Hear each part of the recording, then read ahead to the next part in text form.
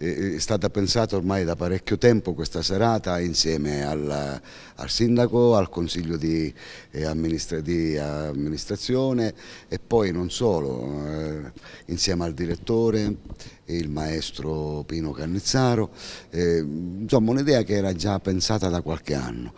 Si tratta di un concorso per corali parrocchiali e per cori professionisti. Chi è venuto da noi? Chi sono venuti da noi?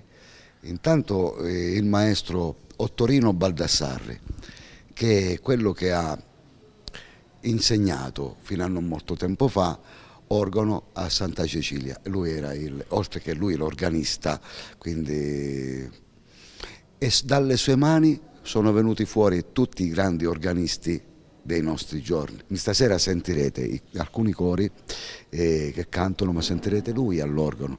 Io avevo invitato anche qualche altra persona perché volevo registrare dei pezzi che suonati da lui.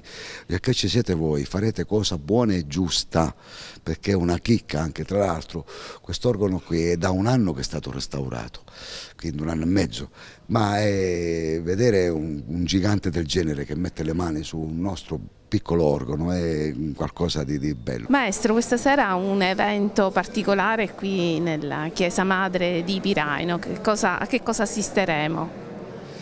Sì, seguirò della musica barocca, no? Su questo organo che è proprio del Settecento, quindi spero di far sentire questa emozione che c'era un po' all'epoca, no? L'epoca di Bach, di grandissimi autori dello stile barocco, insomma. Come diceva lei, è un organo del 1700. Quali emozioni si provano a suonare un organo, diciamo, di... Beh, si ritorna indietro un po' nel tempo, ecco, si pensa un po' a quel periodo, alla vita che facevano i musicisti specialmente, no? E ai grandi personaggi che ci ha offerto questo periodo, insomma. Bach e tanti altri. Con lui c'è anche Don Francesco Bastianoni. Chi è questo? Don Francesco Bastianoni è il direttore del coro del Duomo di Perugia ed è organista anche lui.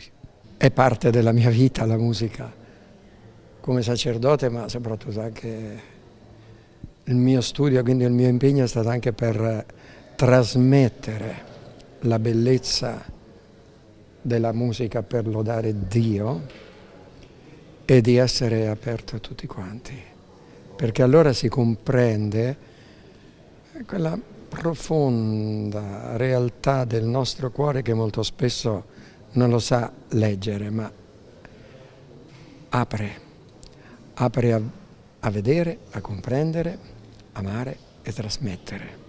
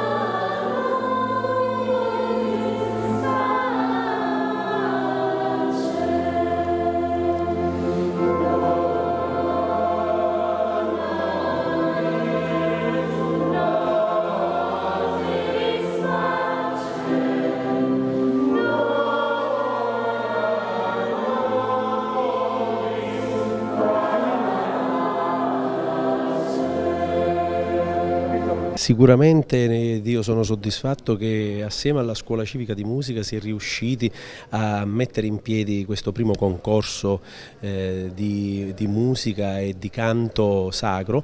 È la prima edizione, ma conto e sono convinto che nei prossimi anni riusciremo a migliorare e a renderlo sempre più importante come evento di musica sacra.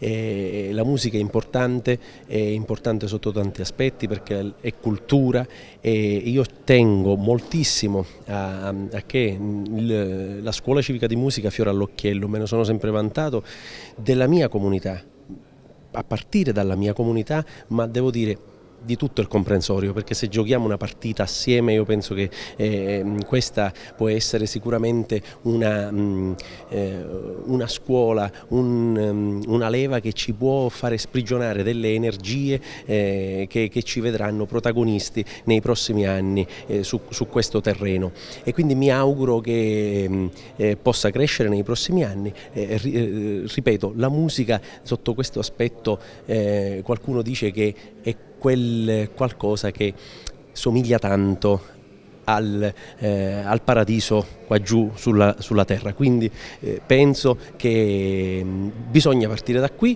e che sono convinto che si farà bene e che crescerà e che coinvolgerà tantissime realtà musicali del comprensorio tutto.